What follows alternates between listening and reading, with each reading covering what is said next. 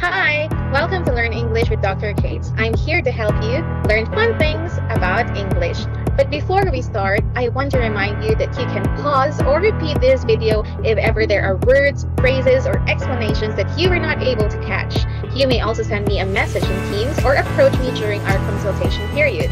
Also, make sure that your notebooks are with you for writing down notes or if ever there will be activities that we will do in this session.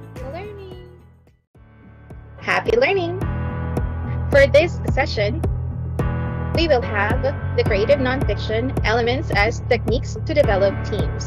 But before that, let's check your schema or your background knowledge.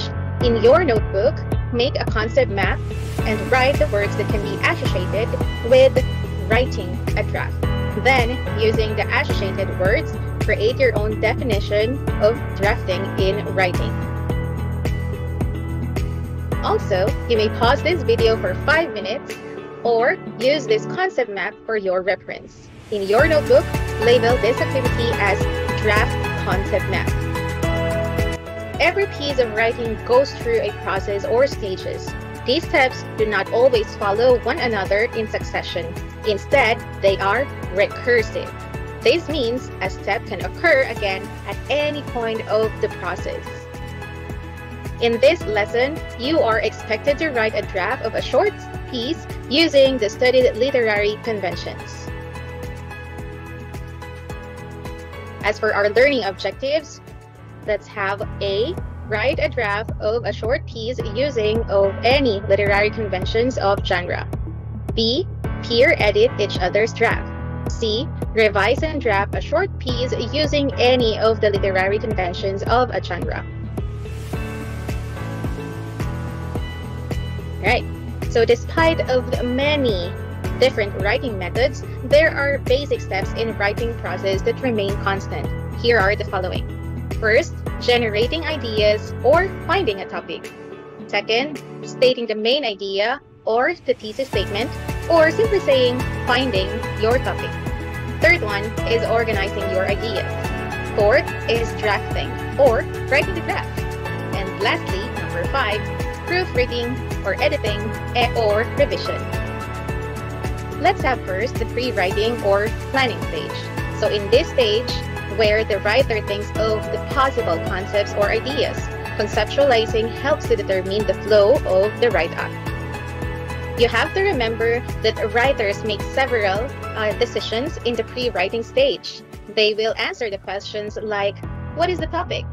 Who is the target audience or the target readers? What is the method of delivering the context? What are the genre that to be used? Or what point of view should the author use to tell the content of some factual information? So in short, you really have to think of these questions before you start your writing of the draft. There are things to consider when writing a draft. The first one is to identify your topic. Remember, nonfiction deals with factual information, so you should be based on reality. Topics here should be interesting with your target audience. Secondly, outline your story or your output. You do not need to write the entire paragraphs. Just write on your outline the topics or concerns for each paragraph. The topic or concerns for each paragraph is a great consideration. Also, you have to consider from the introduction part to the body, body to the concluding part of your piece. Third one is to use the learned styles, elements, and techniques. In here, you just have to write everything, as in everything that comes out to your mind. Since you have the outline, this will guide you to adhere the aim of your writings. The elements or the use of the elements in your writing and techniques provides a vivid impact to the readers once you are done writing it. Fourth, impart dialogues, and other conventions if necessary. Using the dialogues, depending on the genre or type of nonfiction that you choose to use, makes the piece more interesting and appealing to the readers. The diction plays also important thing in your writing. Fifth, think of possible titles for your piece. You should make at least 3 possible titles for your piece. Consider the content and see to it that the title is interesting and catchy to the target audience. Read your draft aloud. This will help you to review and comprehend the things and information that you have written. You may also let other people read your draft so that they can suggest for them, so that if there will be possible adjustments or improvement, you can still do it. Have the proofreading or revising. Proofreading, revising, and finalizing the draft stage. In proofreading, you should identify the errors while editing. Secondly, in proofreading, first, you should identify errors while you are still editing. Second, check the spelling, the punctuation, the sentences, the form, and all the mechanics involved. Third is to revise your draft as clearly as possible. Also, check the mechanics such as spelling, punctuation, formatting, and even accuracy. And when we are writing your conclusion, you should first refer back to the main idea and create the unity and the coherence. Second, focus readers' attention on the significance of what has been written.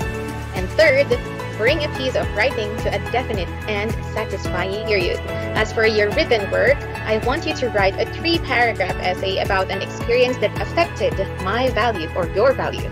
Begin by considering the elements discussed in the writing situation, such as the purpose, the target audience, subject, point of view, themes, etc.